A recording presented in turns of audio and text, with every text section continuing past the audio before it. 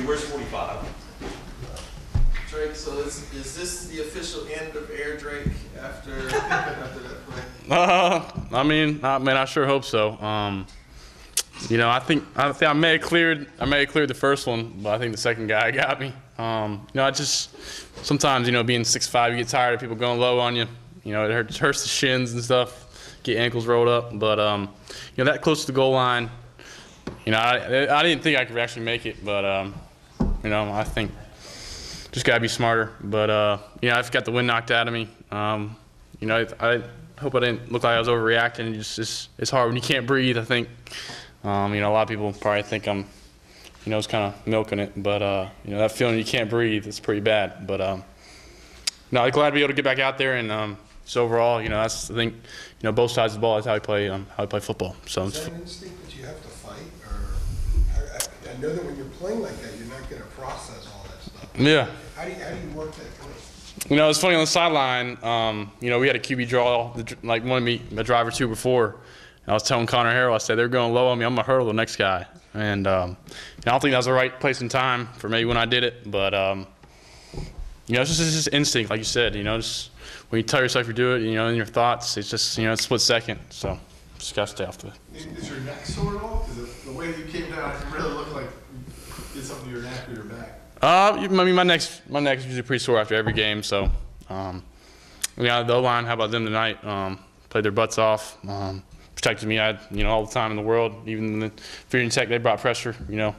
That's one of the things we knew they were coming in to do. Kind of heat me up, and left a lot of space out there. But no, my neck's all right. Yeah, it's fine. Not something you are, but what did Coach Longo or Coach Brown say anything to you about sliding or not jumping anymore? Yeah, they were all just. That's the first thing Coach Brown said to me when I got up and came off the field. Just stop doing that, and it's just not smart for the football team. And gonna end up getting hurt pretty bad. So it's just.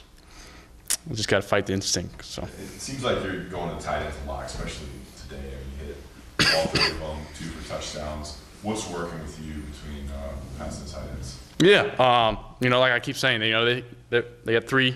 We got 3 good ones in the tight end room, and they all do different things well. And I think the thing about Bryson is he can kind of split them out like in the slot.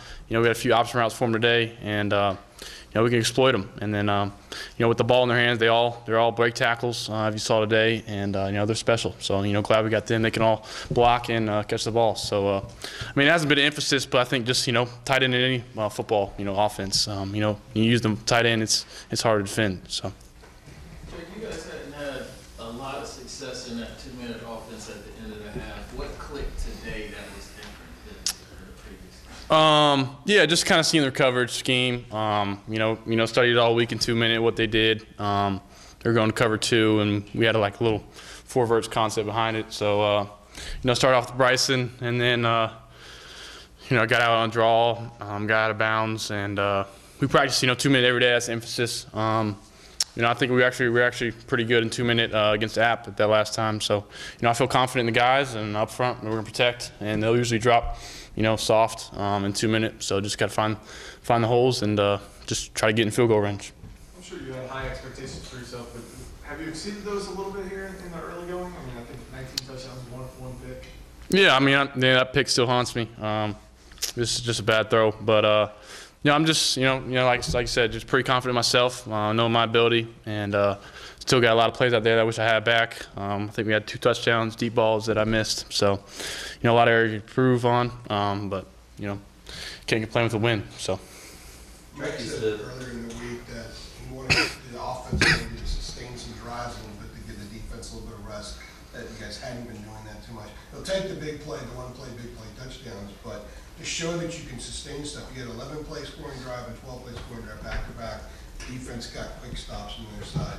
Is that the perfect complementary football that you guys need to play? The offense helping the defense in that respect? Oh, no doubt, no doubt. The defense. How about them tonight? Bounce back game for both sides of the ball. I thought. Starting with, I think we had. I don't know if it was a 3-and-out, maybe a 3-and-out the first possession. They came down, they had a big play, helped them to a field goal. That was huge, and I think, after that first touchdown, I think it was rolling from there. So, defense, I face them every day in practice. They got players. They make plays. They make it hard on me in practice. So I think, we're giving each other what we need, and just keep getting better. But at the end of the day, the defense kind of worked, like you said, working off each other. It's the best brand of football, for any team. And I think we put that on display tonight, and it feels good. It's fun out there when that happens. Jake, what you tell Kobe after he short hopped the pass? Did you see how much field you had? Oh yeah, Kobe's my roommate, so I'll give him a little talk tonight. But he's in practice, we ran that probably 5 to 10 times, and he put it right on the money every time. So I maybe could have helped them with the initial pass out there, but they all said it was wide open. But that's a trick play, and it's part of a trick play to take the chance. And he hadn't warmed up at all probably, so it's a tough spot. Probably he'll be down on himself, but he's a good player. He'll shake it off. He's fine. What's the play there? Is that for him to pass back to you always, or does he have an option to run or throw? Yeah, just throw back to me. We got the all linemen in front of me down the field. So basically actually counts reception for me, and I think they said it looked wide open, so I probably would have had a nice jog to the end zone. But that's why you do them, and you can only do them once sometimes because they'll see the formation, but we'll find one another way. So. You see something different from the defense this week in practice? So they're attributing some of the way they played today and during the course of the week in the meeting they had last Sunday. So did you see something different in how they went about things, and maybe flying around, spirit, whatever? Oh yeah, they always bring that energy every day. I think the main thing I'm kind of noticing is stuff's clicking for them. We're 5 games in practice. They're not leaving guys wide open and coverage stuff or communication. I think there's stuff that they're starting to gel, and getting that communication in, because defense is all about communication. You got no idea what the offense is going to do each play, so it's just communication and trusting your guys. And I think all 11 we're in the right spot tonight, and helped us out a lot. So the way it's going on 4th down, is it almost becoming addictive to want to go for it and keep going for it? You guys' success rate's really really high. No, I think that's credit Coach Brown. Trusting us, as I told him after the 4th down to Josh. And Josh made a heck of a play, but I said, I told Coach Brown, thanks for trusting us, and I think it ended up paying off. And credit Coach Brown for wanting to go for it. I think he tells Longo kind of what scenarios he has 4 downs, and I think it helps me on the play. Get half of it or so. So I think 4th down's a huge advantage. Did y'all figure anything out at running back today? Obviously, Caleb got the start. I don't know if it's kind of surprise for some people the way Moran had been starting. Did you figure anything out there? Or? I thought they all ran hard tonight. I think they were putting a tough spot this week. The coaches were on just to find the guys. The 2 guys who are in there do their job. But I think kind of working as a system. I think that'll help, because just like tight ends, they all bring their different aspect, and we'll find something out.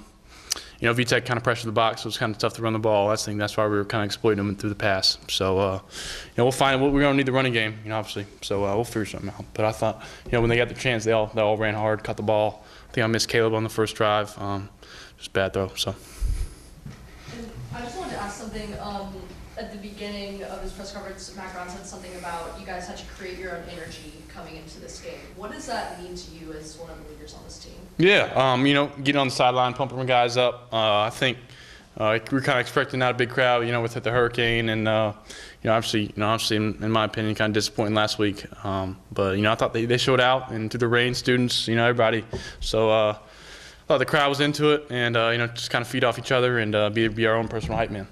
And just want to follow up really quick, just how you think Green and Downs both being back again in this game from injury, how that kind of sparked energy for your team. Oh yeah, two phenomenal players. They make my job easy. I think AG, if I threw him a low ball, one of the the first verticals, I think he catches that, he maybe scores. If I put it in his chest, and Josh with the ball in his hands, going up to get passes, he just has a knack for getting open, and just need to find ways to get them the ball, because when they got the ball in their hands, it's good for our team. So. All right. Thanks,